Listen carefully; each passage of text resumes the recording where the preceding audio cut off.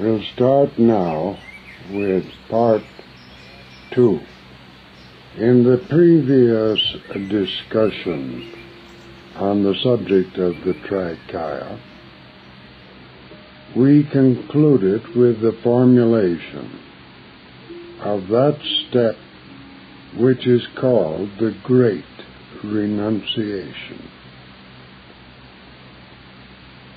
The point being made that if the sadhaka took the opportunity that was presented before him and accepted the nirvanic state in the Dharmakaya body, he would be isolated in his consciousness and memory from all the experiences of that which we know variously as samsara, the universal objects, and the evolution.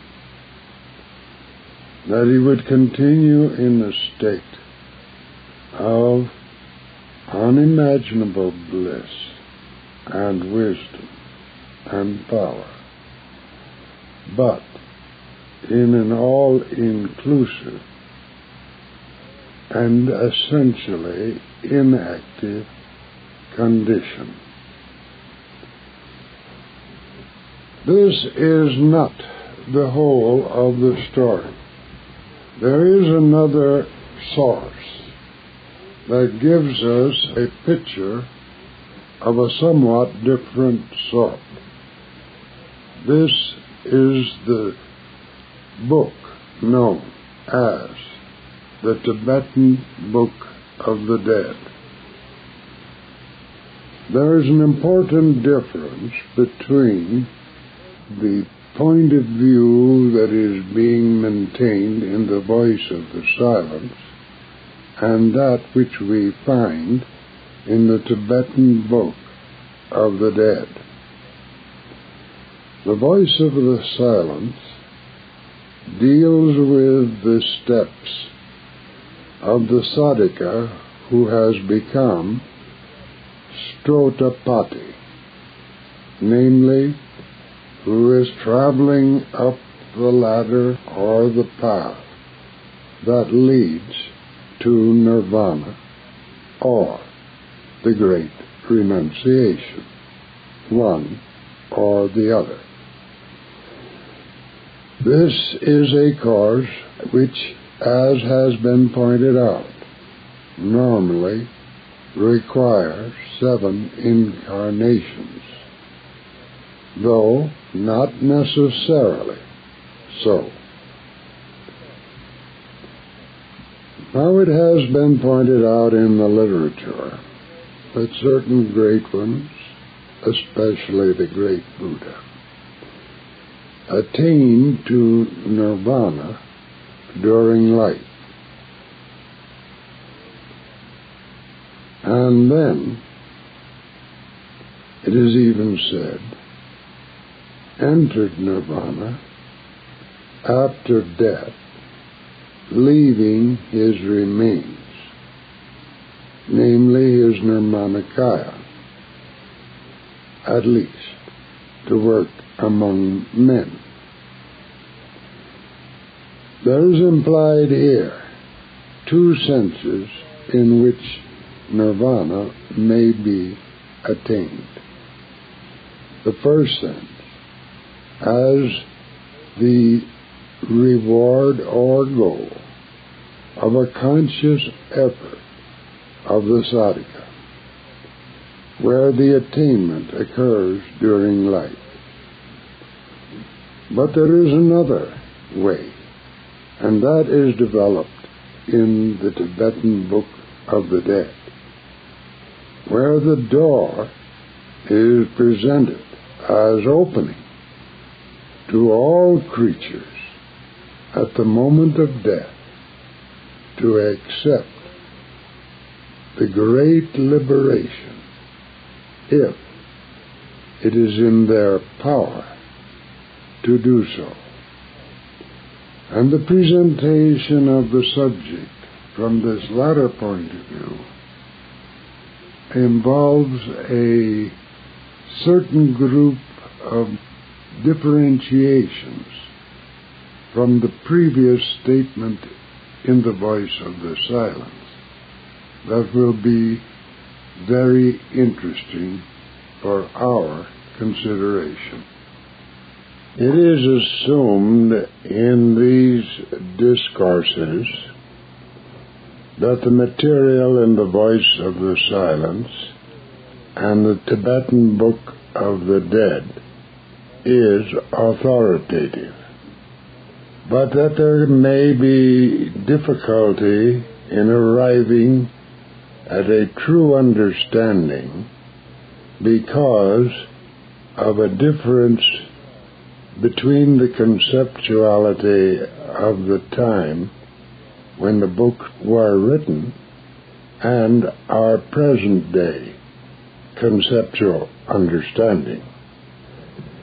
To bridge this gulf, there are numerous footnotes in both books that are of superior value in aiding us in our understanding.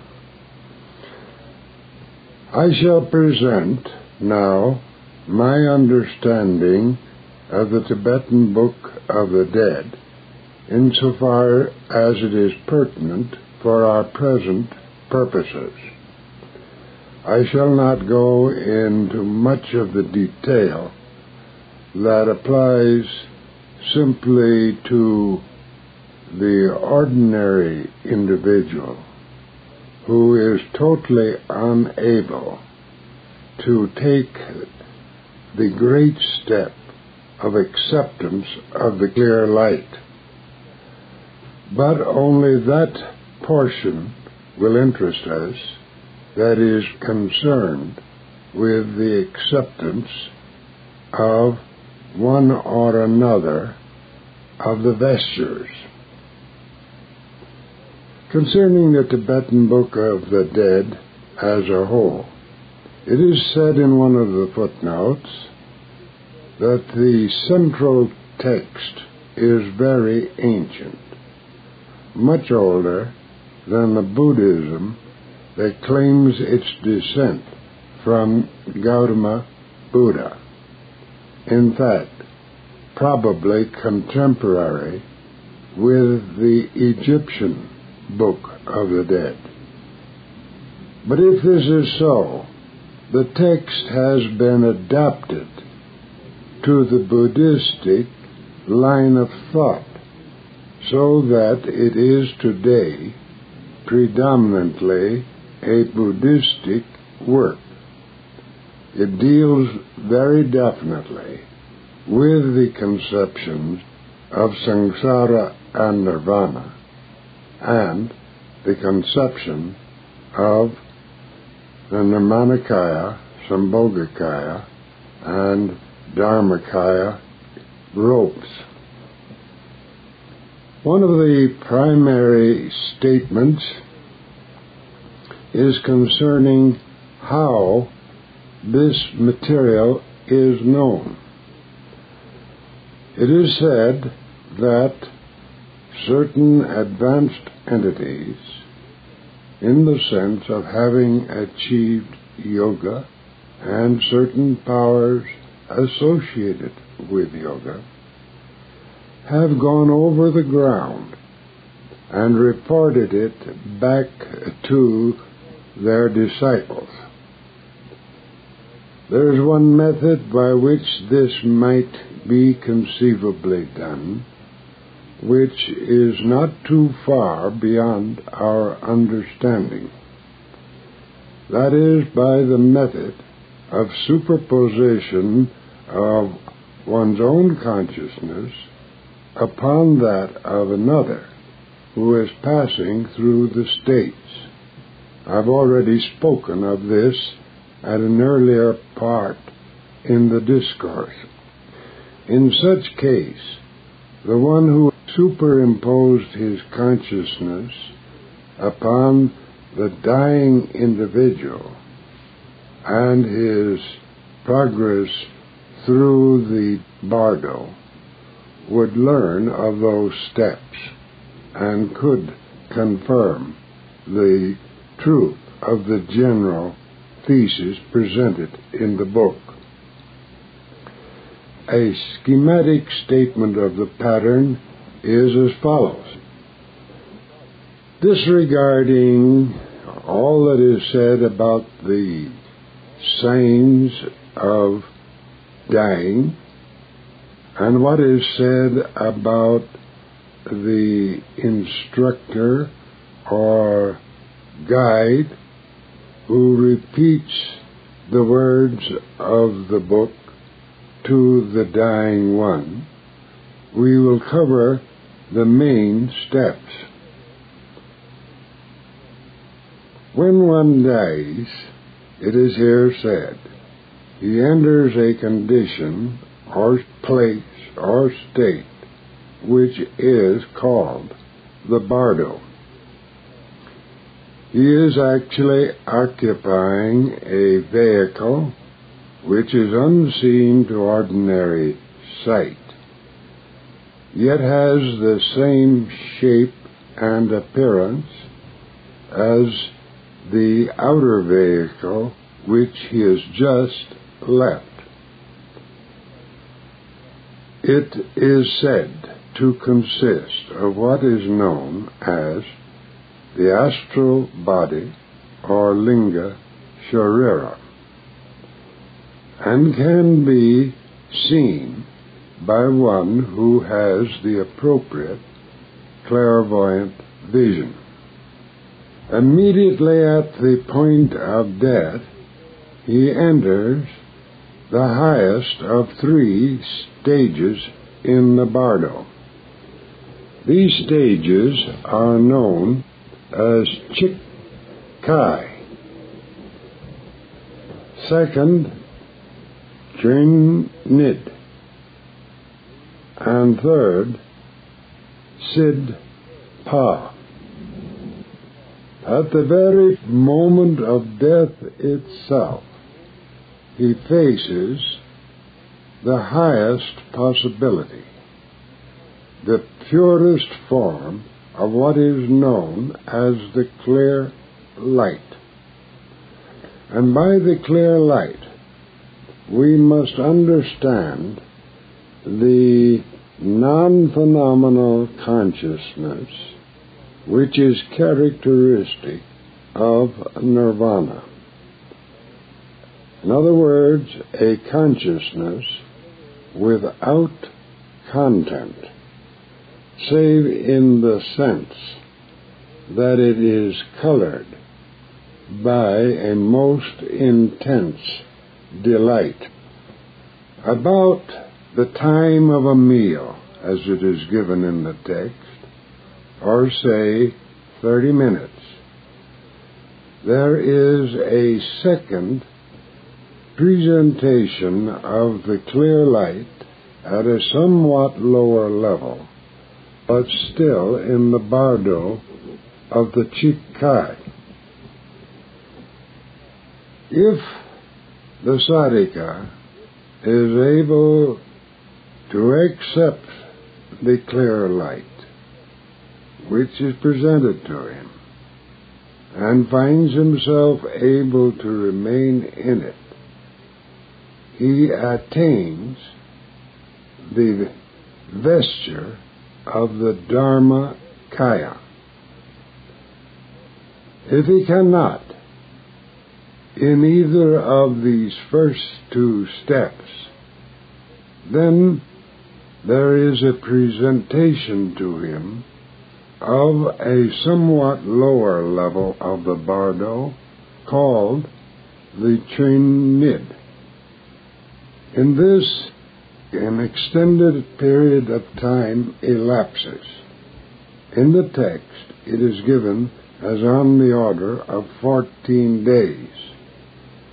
And during this period, they're given something like 5 or 6 opportunities to accept the clear light in a lower form.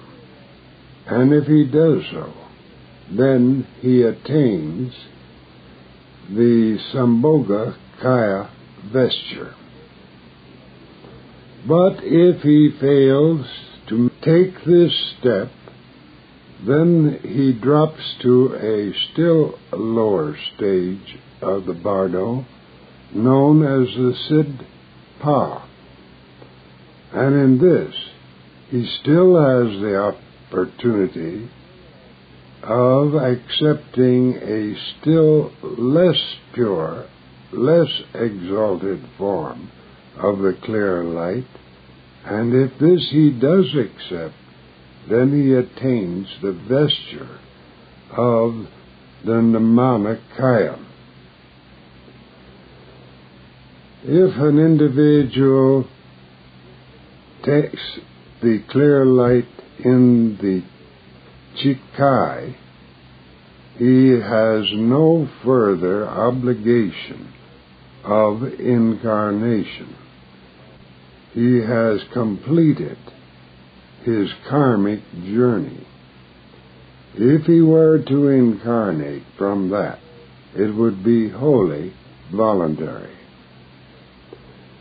If he accepts the clear light and his identification with it in the Trinid, then there is one more, at least one more, obligatory incarnation in which he has the opportunity of taking the clear light in the highest sense and attaining the Dharmakaya rope. If he does not accept the clear light until the third or Siddha stage of the bardo, then he attains to the Nirmanakaya and faces yet at least two more obligatory incarnations in which he has the opportunity to achieve the full liberation and enlightenment. The dying one who fails to take the clear light on any one of these four stages, the first two in the Trikaya and a series of opportunities in the Trinid, at least 5 or 6, and at least one in the Siddha. Then he goes on down into lower states of consciousness, still in the bardo. In the case of the Trikaya, there is no problem of the presentation of appearances that are actually projections of the individual. But beginning with the first entering of the Trinid stage, appearances come, which are here called the beneficent gods and the gods of wrath, which, we are warned, are not really external entities, but are projections from oneself, and is the beginning of a state of essential delusion, or the threat of delusion. The dying one has been meanwhile under instruction by some guide who is close to him and warned as to what will be happening to him. There is a problem here, as pointed out in the text of the Tibetan Book of the Dead. It is said that the mind, after having lost the physical body, tends to be unsteady. It is not clear to me, so far as I have been able to determine, whether the mind in this case is understood in the sense of the sense mind, or in the sense of the true intellectual mind, that which Sri Aurobindo calls the buddhi, or the pure reason. If it is only the sense mind, then it is clear why this mind should become unsteady, for it does not have the steadying effect of the physical sense organs. There is therefore something in the mental process that would appear to be quite akin to that which we experience in our dream states, where the mind is a very untrustworthy instrument. At any rate, there is a constant reminding of the dying one in the Tibetan practice as to what he's passing through, so that he is given help. This is because he can still hear instruction, even though he no longer has any relationship with his physical body. After passing beyond the last manifestation of the clear light in the Sidpa, he enters into very inferior regions, where it is said the environment is much determined by his own preconceptions, which are projected. And the pattern here varies with the training of the individual in his previous life. One who was brought up as a traditional Christian, let us say of the Catholic faith, would have experience of certain purgatory regions and of certain characteristic after conditions that are in harmony with the teachings he experienced during life. The Protestant would have a variant which was according to his pre-conditioning by the instruction given to him. And here it may be a matter of importance to suggest that the instruction given to children early in life may have a large determinant part in the form the environment takes in the unconscious projection in these after-state conditions. It would seem almost better to have not had any specific religious teaching in the form of the preconception of after-death states, for these preconceptions are evidently what one actually experiences, and here he is simply kidding himself. To enter the state without any preconception would seem to have its advantages.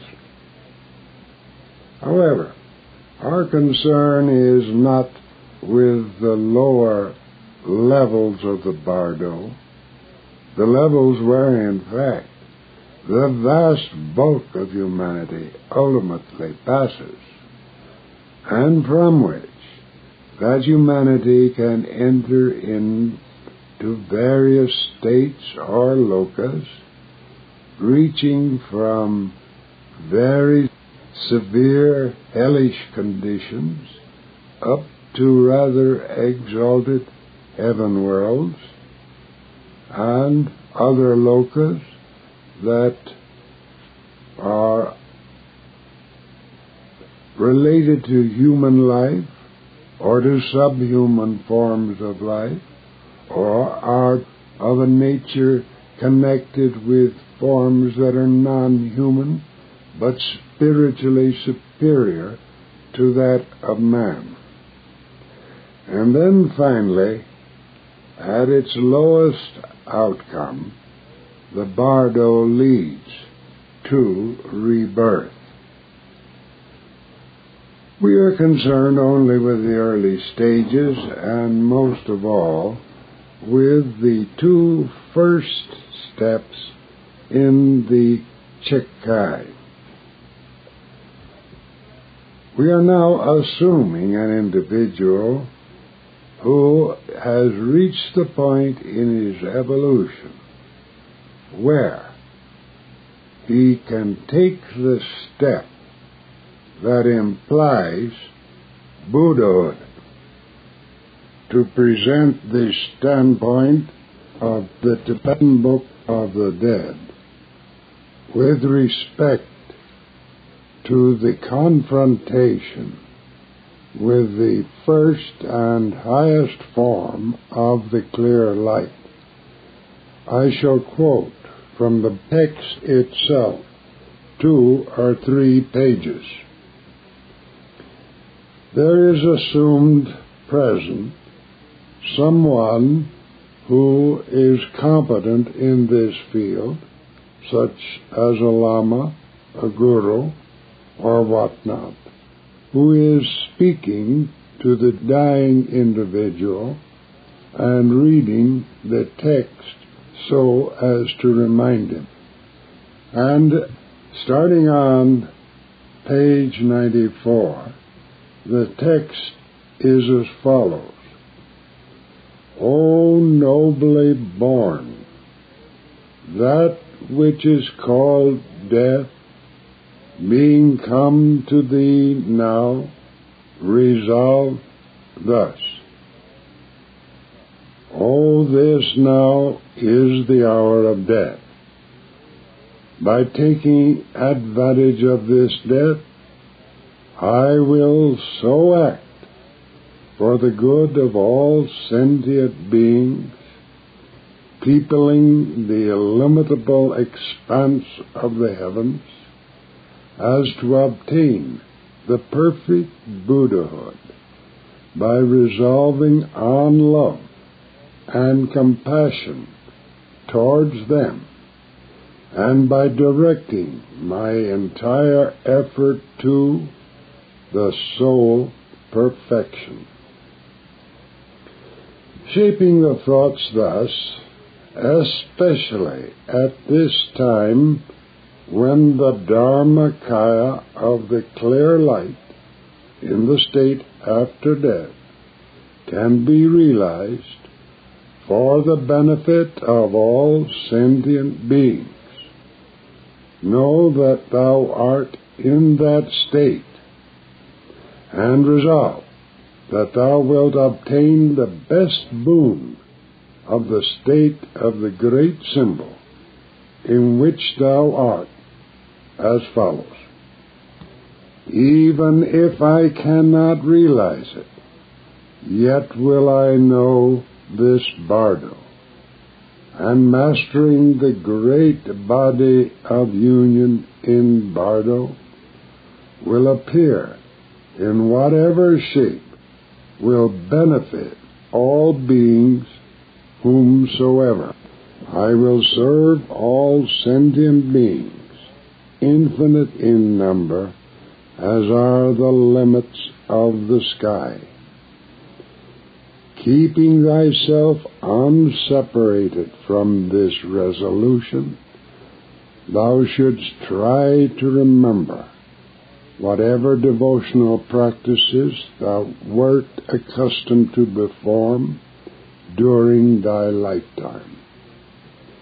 In saying this, the reader shall put his lips close to the ear and shall repeat it distinctly, clearly impressing it upon the dying person so as to prevent his mind from wandering even for a moment. After the expiration hath completely ceased, press the nerve of sleep firmly, and a lama or a person higher or more learned than thyself impress in these words thus: Reverend Sir, now that thou art experiencing the fundamental clear light, try to abide in that state which now thou art experiencing.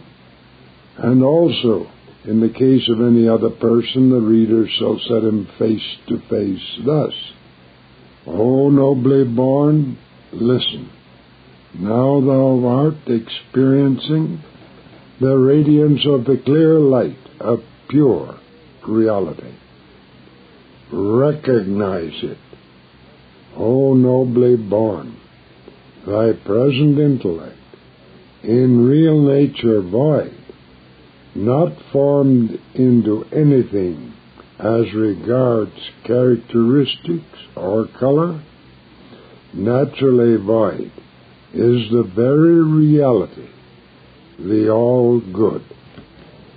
Thine own intellect, which is now voidness, yet not to be regarded as of the voidness of nothingness, but as being the intellect itself, unobstructed, shining, thrilling, and blissful, is the very consciousness, the all-good Buddha.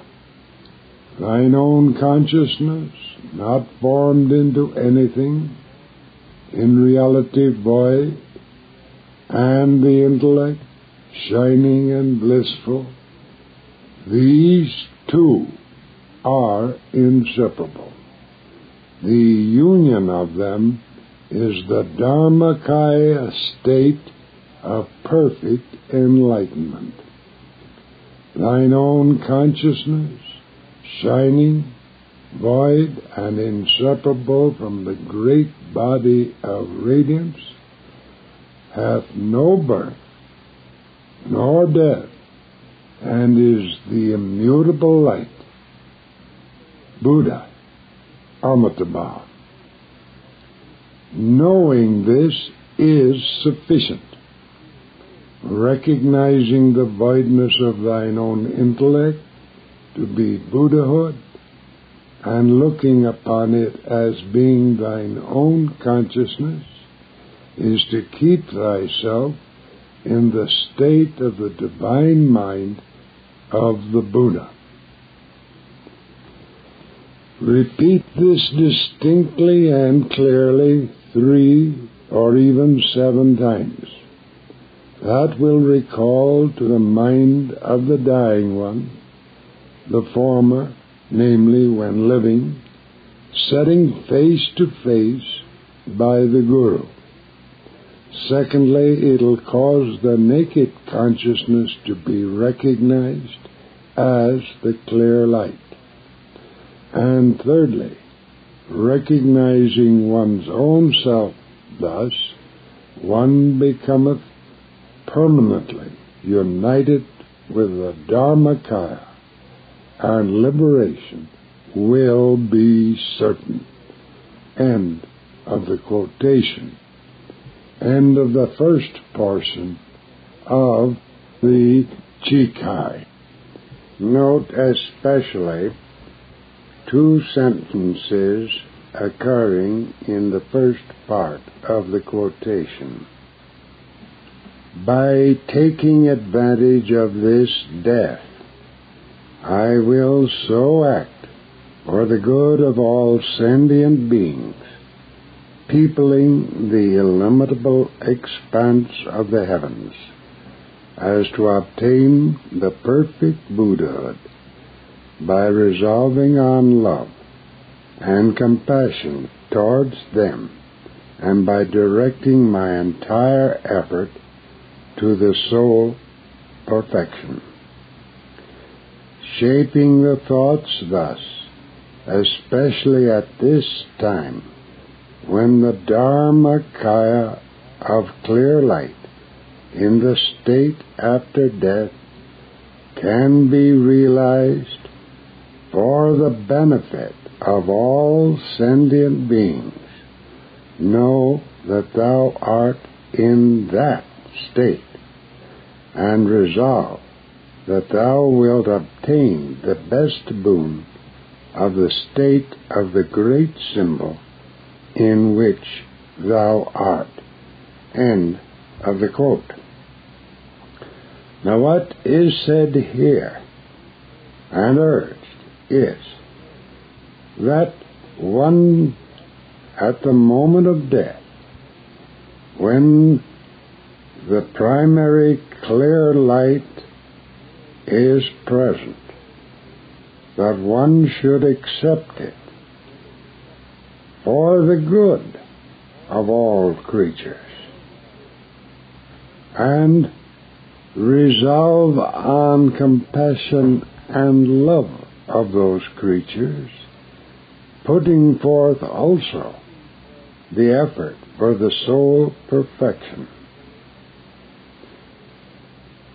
Seems clearly to me that the act or the achievement of acceptance of the clear light of the Dharmakaya is itself a service, even a major service, and perhaps the supreme service to all creatures.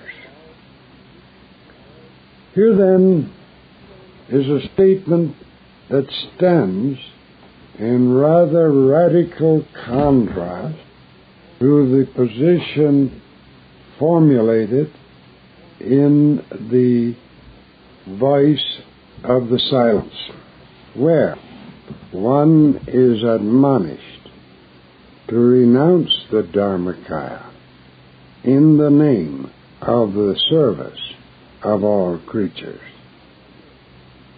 There would seem here to be almost something like a radical contradiction. But there is this possibility. We'll note that in both cases there is an emphasis on the principle of compassion and love for all creatures. In one case, one is admonished, because of that compassion and love, to make the great renunciation, which is defined as the renunciation of the Dharmakaya. In the other case, for the same reason, namely, the love and compassion for all creatures, there is an urging to accept the Dharmakaya so that this may be achieved. And if you'll note further, it goes on to say, even if I cannot realize it, yet will I know this bardo, and mastering the great body of union in bardo, will appear in whatever shape will benefit all beings whomsoever. There is a footnote here which goes as follows. Literally rendered, it is, will appear in whatever will subdue for beneficial ends whomsoever. To subdue in this sense any sentient being of the human world, a form which will appear religiously to that being is assumed. Thus, to appeal to a Shaivite devotee, the form of Shiva is assumed. To a Buddhist, the form of the Buddha Shakya Muni. To a Christian, the form of Jesus. To a Muslim, the form of the Prophet, and so on for other religious devotees. And for all manners and conditions of mankind, a form appropriate to the occasion. For example, for subduing children, parents, and vice versa. For shishyas, gurus, and vice versa. For common people, kings or rulers, and for kings, ministers of state. End of the footnote. Now, here associated with the assimilation of the Dharmakaya, there is presented a field of action which involves actual entities in the world, and thus the Dharmakaya is not viewed as cutting one off from those entities, whereas it is so viewed in the voice of the silence. In the voice of the silence, this action of appearing before people in the appropriate forms that they expect would be a function of the Nirmanakaya. Now here is a thought that appears to me. If in one case the Dharmakaya state and enrobement was achieved as the result of wisdom unassociated with compassion, it could lead to a separation from all activity in the world about, and thus be a lost influence so far as humanity and other creatures are concerned. On the other hand, if the Dharmakaya is achieved by the combination of these two elements, namely on love and compassion towards all creatures, and a directing of one's effort at the same time to the soul perfection, a different result is attained. And here the suggestion comes to me that in this case, not only is the Dharmakaya achieved, but actually a combination of all three of the kayas. In other words, the Trikaya. We would then have to differentiate between two possible positions. One in which the individual reaches the position where it's a choice between the Dharmakaya and the Nirmanakaya, and in a still more advanced position where there can be an attainment of the Trikaya, so that the individual is Dharmakaya, Sambhogakaya, and Nirmanakaya at the same time. And this indeed would be the complete fulfillment a most adequate state of consciousness indeed. And there would be no question of a great renunciation for millions of years, but a movement in a consciousness that can deal in all three domains of the samsara, or the world above, of the nirvana, and of the para nirvana. This, indeed, would be a most satisfactory consciousness. Now, is such a threefold vesture in principle possible? I direct your attention to this consideration. First, that the three forms or vestures are predicated as existing in the macrocosm. Secondly, that it is affirmed that the microcosm has potentially in it all that is in the macrocosm. Therefore, microcosmic realization of the three vestures is, in principle, possible. I direct your attention again to a brief paragraph that was part of the general quotation from the Tibetan Book of the Dead.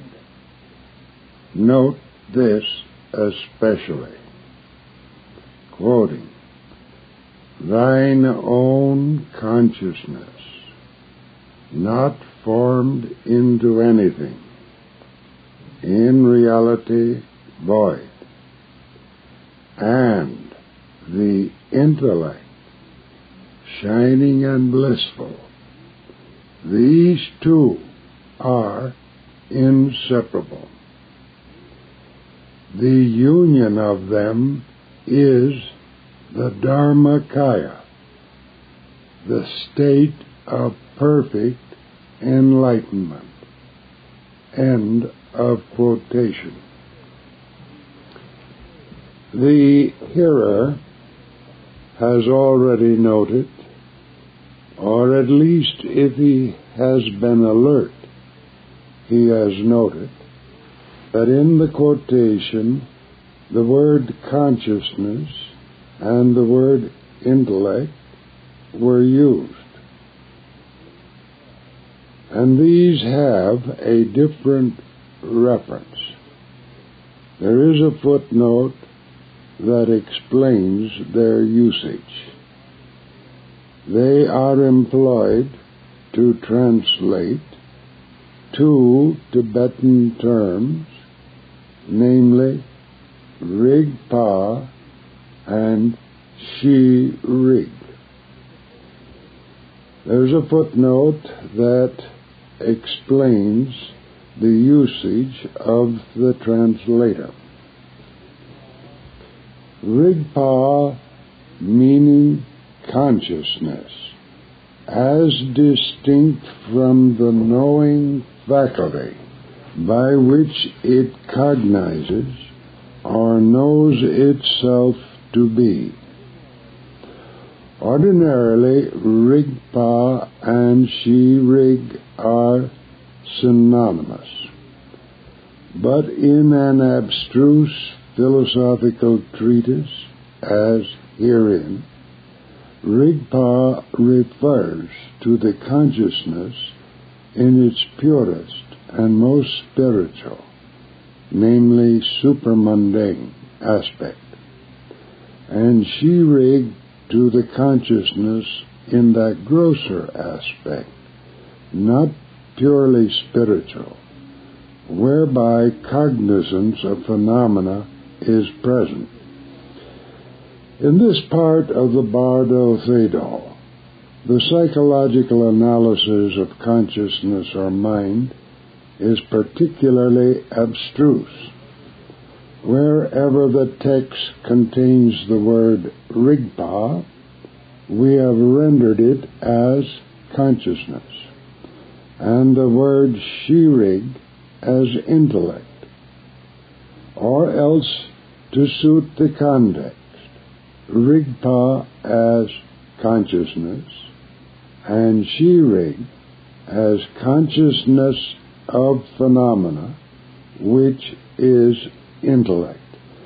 End of this particular footnote. Here we find material that needs to be studied at considerable length. It speaks of the consciousness in the sense of rigpa as being in reality void. This term, void and voidness and emptiness, is found extensively used throughout the Buddhistic sutras, and has a meaning often somewhat similar to that of Maya in the Maya Vada of the Vedanta. But I have not myself found it a very helpful term. It may be viewed in this way, as equivalent to a consciousness which is without content and without a subject, which I have discussed at some length in the philosophy of consciousness without an object. Because it is without content, it could be called void. I've dwelt on this elsewhere at some length. But this consciousness is to be viewed as non-created, as not made, as completely pure, as primordial, as self-existent, as that which is, from which the subject to consciousness and the object of consciousness is derived. This is the fundamental, universal consciousness. Rig, on the other hand, as is pointed out in what I quoted, is consciousness in that sense that is aware of objects. And I would add, though this is not in the text, it involves the element of a subject that is aware. Now this latter has been translated by the translator and the editor as intellect. And the question arises as to whether this is a good translation. If one looks up the technical meaning of intellect, you'll find that it has various usages by the various philosophers and psychologists. Among these, there is one which I think is the most proper, most definitive, but which nonetheless could hardly render the word available for the present usage. And that is to restrict the word intellect to that organ, function, or faculty which operates upon concepts, and restrict it to that. so that the awareness of and operation upon perceptions would not be an intellectual activity. I remind you of my threefold division of cognition into the three forms of perceptual cognition, conceptual cognition, and introceptual cognition. The introceptual would correspond very substantially with the conception of Rigpa here, namely the pure consciousness. The intellect would be the organ for the functioning in connection with conceptual cognition, and only that. On the other hand, we could use the term that Aurobindo uses for identifying that aspect of the mind which deals with perceptions as the sense mind, or manas. This sense mind is obviously something which man holds in common with the animals. But I agree with Aristotle that the notion of an intellectual animal is not tenable. Only man can be intellectual. Only man deals with concepts. But man and animal together deal with perceptions from the senses. We have then the word phenomena here. It is stated that Shi-Rig is that particular faculty or function which cognizes phenomena. Phenomena are obviously concerned with sense perceptions. But sense perceptions are not the only objects in consciousness. There are the concepts, the general notions, the universal ideas, and these may hardly correctly, in the strict sense, be called phenomena. They are rather representations, whereas the phenomena are presentations. There is a creative act which goes into a representation. It is a product of mediation or immediate thinking, whereas the presentation or phenomenon proper is something which happens immediately as it enters consciousness. In fact, the term intuition has been extended by some thinkers to include these sense perceptions because of their immediacy. Now it is obvious from the context that Shi-Rig does embrace phenomena, therefore the presentations of the senses.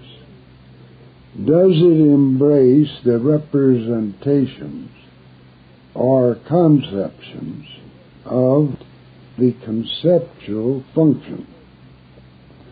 That is a question that is not clearly answered here.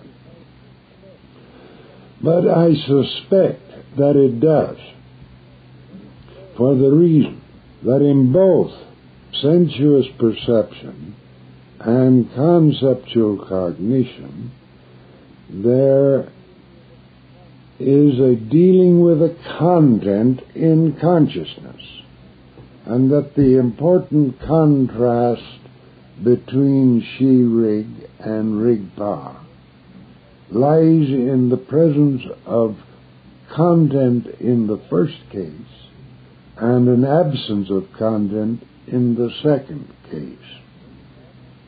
But in that case, we would have to use for Shi-Rig some term other than that of intellect. And I think that the alternative term used by the translator is very good, namely consciousness of phenomena, if we extend the notion to include conceptual representations. Now, the important point in this quotation of a positive sort is the statement that the union of them, namely Rig-Pa and Shi-Rig, is the Dharmakaya state of perfect enlightenment. And in connection with this point, let us return to the quotation from the Voice of the Silence, where the footnote speaks of the nature of the Dharmakaya body. It says, for instance, the Dharmakaya body is that of a complete Buddha, namely no body at all, but an ideal breath, consciousness merged in the universal consciousness. This statement seems to be virtually a duplication of the statement in the Tibetan Book of the Dead, when it says the union of Rig-Pa and Shi-Rig is the Dharmakaya. For Rig-Pa would be identical with universal consciousness, and the consciousness referred to in the footnote in the Voice of the Silence, where it uses the word consciousness merged in universal consciousness. This consciousness would seem to identify with the Shi-Rig, the consciousness in the normal sense of a relationship in which there is a cognizance of phenomena or representations by a cognizer. Actually, these statements give us a better understanding of the nature of the Dharmakaya than we have of either the Nirmanakaya or the Sambhogakaya. Although it is the most exalted spiritually of the three vestures, and presumptively therefore at the greatest distance from our ordinary understanding, yet nonetheless, in a certain sense, it is the simplest of the three vestures, and more easily grasped, although it is very subtle. It does not, however, have an element of complexity, which grows as we move outward to that which is more objective. And I would say that here we have some understanding that should give us at least a faint grasp of the nature of the Dharmakaya. But, note this, it includes Shi-Rig, and Shi-Rig is the power of consciousness that can be aware of phenomena. That would imply that the Dharmakaya is not locked in to a pure universal consciousness where there is no content. That the power to be aware of a phenomenal universe is in principle present, and therefore presumptively can be exercised. This is something of a revolutionary point, rather different from what most of us have tended to believe heretofore, namely, that the Dharmakaya is of necessity locked away from phenomenalistic consciousness and functioning only within the limits of a non-phenomenalistic consciousness. Non-phenomenalistic or universal consciousness does not involve the notion of entityhood at all. It is like a vast, illimitable sea with no differentiation or particularization at all, but only absolutely universal. It could be called Buddha in the most universal sense of the word. That is the principle of underlying enlightenment, which spreads through all. But there would be no entityhood here. There is no way in which one could speak of a multitude of Buddhas as entities, but only a universal Buddha.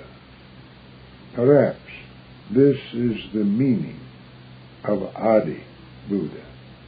But when there is a combination of this universal consciousness with the particularizing consciousness of Shi-Rig, the consciousness that is aware of phenomena and of representations, then the union introduces the possibility of entityhood and would enable us to speak of Buddhas in the plural number.